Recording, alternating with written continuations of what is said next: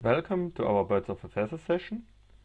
My name is Julian Kunkel and I'm from the University of Reading, but I'm also a board member at the IO 500.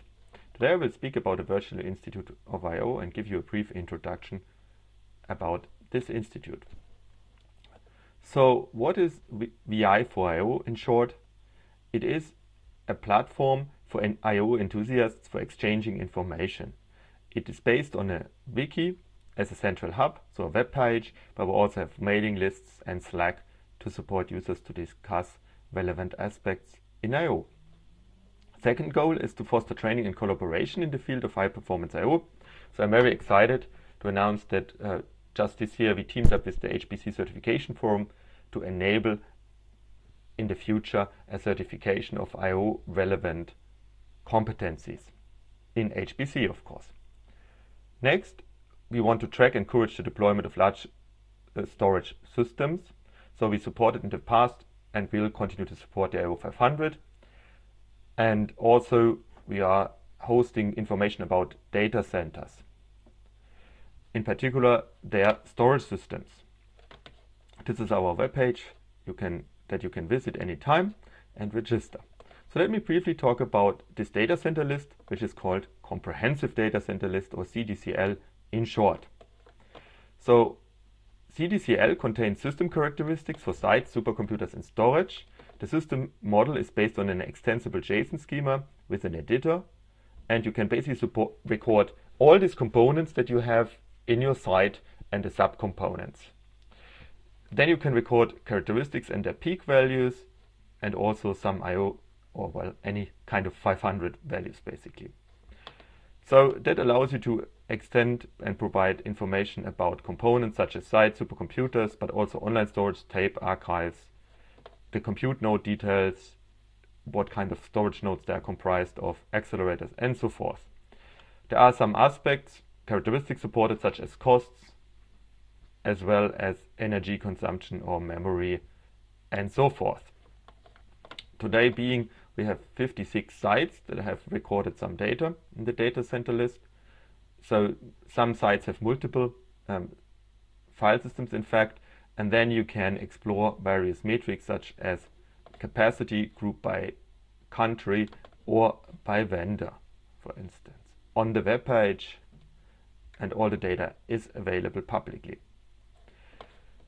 So this data center list can be integrated in any web page. So we have an editor that you can use to build your model, and then you can download a JSON describing your site with all the storage and so forth characteristics, and embed this with a viewer into your web page. Our goal is basically to establish a standardized presentation of systems to make different HPC systems easier comparable. So, of course, we also like to host the data then at VI4IO at the comprehensive data center list. But everyone is free to use it. And of course, we're working to extend the schema. So it's very easy to add new data centers and storage systems, all by the wiki. There is a web page that you can visit and to submit and create basically stubs for those pages. So here is a view of the editor, which you can see a site, and the site here, the NCSA, has one supercomputer but different networks and a Lustre storage system and so forth. So we have this flexible schema that can be updated as needed, which has this recursive component model that you can see on the left. So as the storage system Lustre, for instance, has nodes with here the name Lustre given, but you can have different nodes like metadata and so forth. And this model data is then stored in also a database that can be queried, and there's also a way to draw relations between components, like how are they interconnected.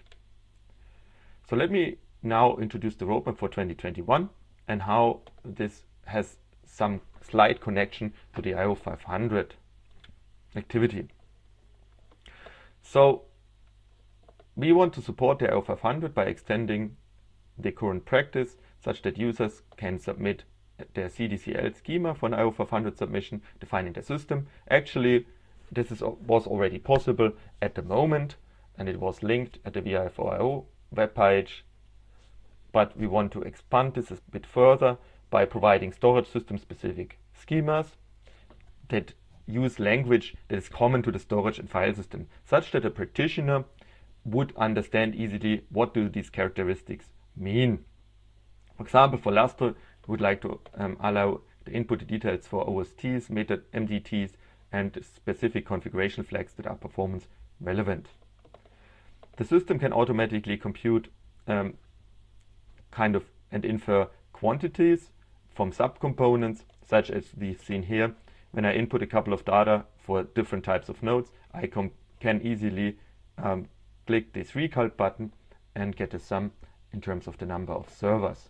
Therewith, I can get from a more specific schema to a more generalized schema that can be easier compared.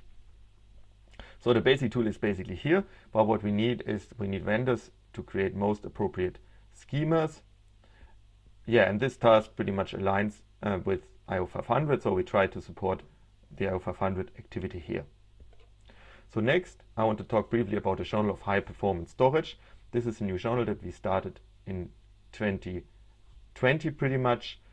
We have tested it with the workshops, and it uses a LaTeX and alternatively Google Doc workflows. The goal for 2021 is to scale up the existing implementation such that we involve more editors and of course more reviewers and more paper submissions. So its main features are that it supports open reviews. That means anyone can provide feedback to papers, and they are openly published, albeit they are not yet accepted for the journal. So it's really open. We have the concept of living papers. That means even a submitted paper can be discussed still and can be improved with minor revisions after it has been accepted. We aim strongly for digital replicability for the analysis and the experiments, and we have free open access, free for the submitter, but also free for the viewer and reader. There are already several papers available for open review in the incubator, of which we will soon compile the first issue. So there are also additional activities that we're going to drive in 2021 for supporting I/O benchmarking. So our goal is to evolve the HPC/IOR repository further.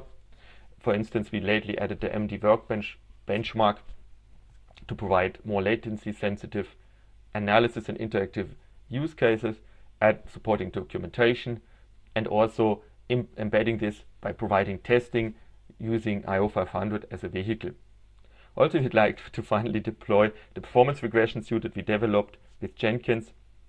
That is now there for a while, but it has been problematic in waiting to open some server ports. We hope to overcome this. But if you have interest to do some testing, there is Jenkins schemas available. Also, we want to continue to support users to run and discuss I/O benchmarks, of course. And another activity that we started in 2019 was towards next generation I/O interfaces, and we drove forward to create a community forum to discuss those kind of next generation API to get more toward a community standard. However, due to the coronavirus and so on, this activity has a bit slowed down. So we must really revitalize this past approach, and I hope that this will be a great addition to the community as a whole. And let me just conclude, everyone is welcome to participate in the VI4IO, and it's really an open forum. And now enjoy the rest of this BUF.